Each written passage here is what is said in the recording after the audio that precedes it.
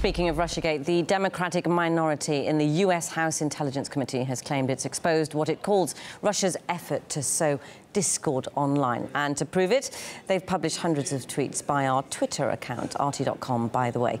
If you aren't following us yet, now is a good time to start. Well, we'll cross live for more details on this story to our Washington correspondent, Samira Khan. Samira, fill us in on what's been happening. Well, the House Intelligence Committee closed its investigation into alleged Russian interference back in April after failing to find any conclusive evidence linking Russia to the crime. But today, the same committee has publicly released all of our network's Twitter ads, a move which appears to be an attempt to save the Russiagate theory from extinction. Representative Adam Schiff released a statement explaining the decision, saying, by releasing this Twitter data, we hope that researchers will continue their important work exposing any additional Russian operators who use similar tactics and themes and provide the American people with additional information to protect our elections and political debate in the future.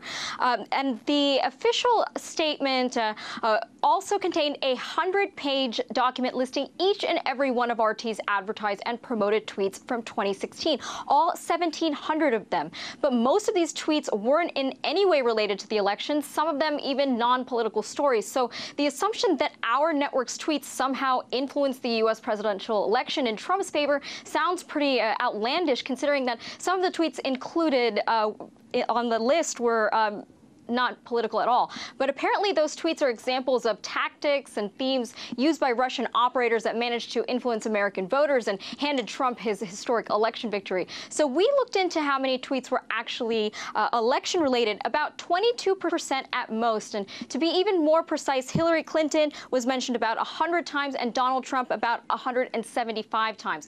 It should be noted that Twitter approached us before the election with a multi-million-dollar advertising proposal to promote our election coverage. We rejected that proposal. After that, Twitter, under pressure from the U.S. government, banned us from advertising on its platform, despite the fact we weren't violating in any of their rules. So considering that we can't advertise or promote any of our tweets, logically speaking, the House Intel Committee shouldn't be worried about us influencing the outcome of the 2018 midterm election. So we'll just have to see what happens with that. Yeah, we certainly will. RT's Samira Khan there reporting live from Washington.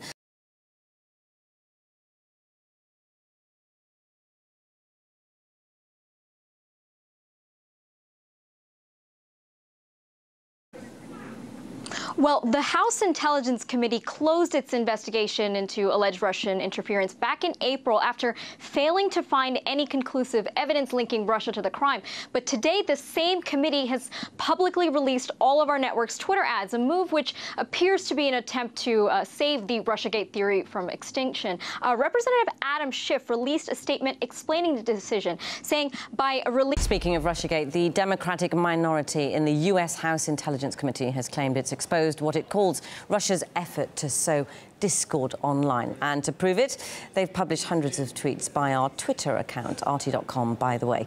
If you aren't following us yet, now is a good time to start. Well, we'll cross live for more details on this story to our Washington correspondent, Samira Khan. Samira, fill us in on what's been happening.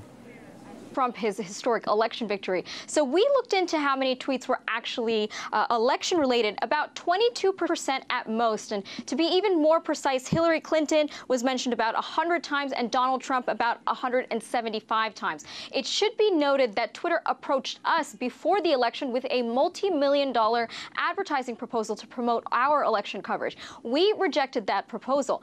After that, Twitter, releasing this Twitter data, we hope that researchers will continue their important work exposing any additional Russian operators who use similar tactics and themes and provide the American people with additional information to protect our elections and political debate in the future.